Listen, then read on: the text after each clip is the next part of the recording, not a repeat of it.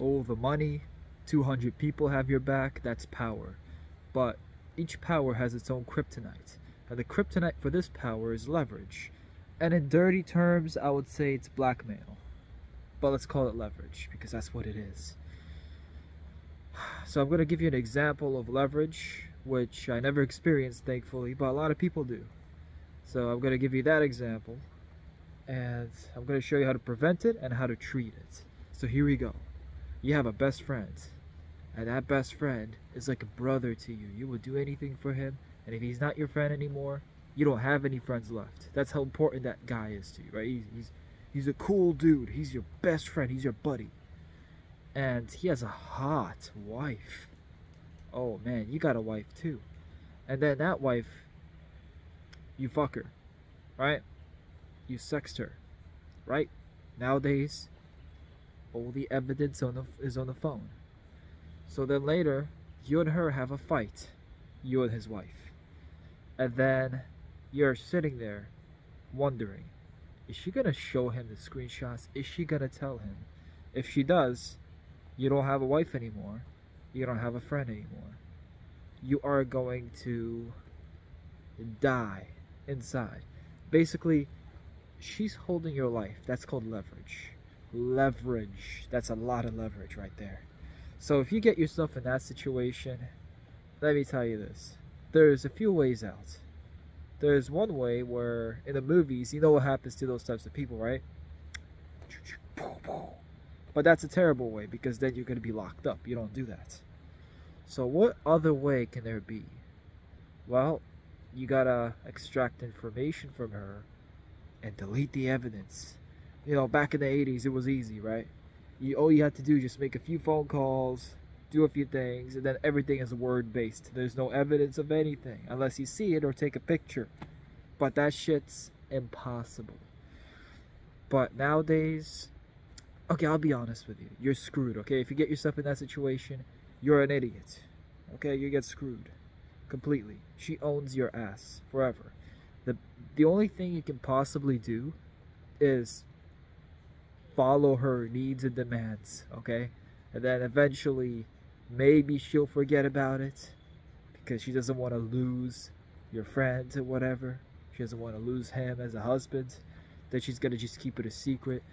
But it's always going to be at the back of your head. You'll be like, holy shit, she can easily expose me anytime she wishes to. That's leverage. That is leverage, my friend. Now, so yeah, my solution is don't kill her. Just follow the demands. That's the only thing you can do in this leverage situation. And now, here's how you can prevent this from happening. Don't fucking do it, okay? Don't try to take something from your friend or acquaintance or whatever the hell you do. Don't do it because that's gonna give leverage. So every time before you do something, think about it. Does this incriminate me? Are they gonna have a certain kind of power or leverage over me because I did this? Or for example, you go do a drug deal, and that I wouldn't do. I don't advise you to do it, but you do a drug deal and you do it through Snapchat, right? You type it in, and then you find out that the police has found that drug dealer and that they're being investigated. You're gonna shit yourself because you'll be like, oh my god, they got my text messages. Oh shit, they can track me.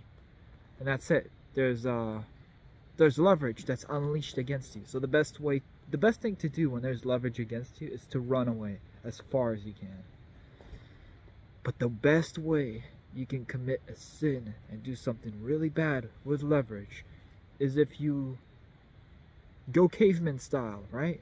You don't use devices, and you go to like a different ass country or on the other side of the country. Just get the fuck out of there with nothing. No devices, no notes, nothing. Everything is just blah blah verbal. So if you wanna, I don't know, go fuck 10 bitches, you just go fuck 10 bitches. Don't speak about it ever again unless you speak it in person. Even then they can still incriminate you because they can record your voice. Dames is evil. Dames is bad. Or go do your drug deal, but you gotta go be like, hey man, I'll see you in person by this graffiti wall at 4 o'clock. You still don't trust that shit because that might be a sting. Yeah, it might be a sting. You see, leverage is power. That's what leverage is. It's just power. Damn. I'm serious. In this forest, the leaves really get me paranoid when they fall. But anyway, the best way, this is going to be a summary, okay? Best way to prevent any leverage against you is to think ahead. Think, what evidence does the person have against me? Or for example, I'll give you one more example, and you'll definitely know. For example, you let's see. You make a lie, right? You make a lie up, and then you tell that lie to a professor. Be like, "Hey, professor, I can play the drums like Ringo." And then there, you know that there's going to be a drum set in the next room next to the professor's room. So the professor, you're going to know that he has leverage over you now because he told him that. Because now what he can do is he can be like, "Hey man," if he gets too friendly with you, or maybe just professional level, he could say, "I want to see your skills, let's go." You just set yourself up for failure with that lie. So pretty much lies, deceiving, all these things. If you're not truthful, right? If there's no truth, right? There's no truth to you, that means you're going to be on the risk, on the verge of having leverage against you. Rarely, if you're truthful with yourself and everyone else, rarely there's going to be leverage against you. But ultimately, now I just thought of it. I didn't plan this for the video, but now I thought of it. The best way to stop leverage against you is by truth. You can stop leverage by truth. But truth in this world doesn't work that well. You gotta lie, you gotta deceive, fake your resumes. You gotta satisfy people in ways where you lie. But when you do that, it's inevitable there's going to be leverage against you eventually. Every rich businessman, every rich scumbag has leverage on them. Remember that. And if they, the best way to get rid of it is by paying money, but there's still no peace of mind to that leverage, because that person can still release that leverage, or blackmail as we call it. So leverage, it's a really, really bad thing, okay? And leverage comes with a web of lies and deception. So leverage is not something you want to be a part of. But maybe you might want to put leverage on other people. I don't recommend that, but, and holy shit, I got such bad sleep. Gotta cover up my eye bags. There we go. I look better. Yeah, so the truth is how you escape all leverage. But also the truth can put you into risk of leverage, because if you give the truth to someone, let's say for example,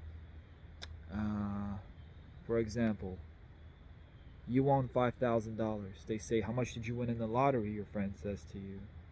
You know, and you tell your friend the truth. You say, "I got 5K," and then they'll stop being your friend because you're not blowing half of it on the friend, because some friends could be selfish.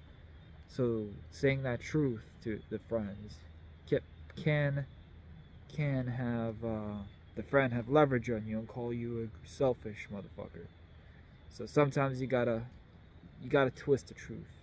You gotta distort it. You gotta lie. You gotta say, "I won $500. Let's go get pizza."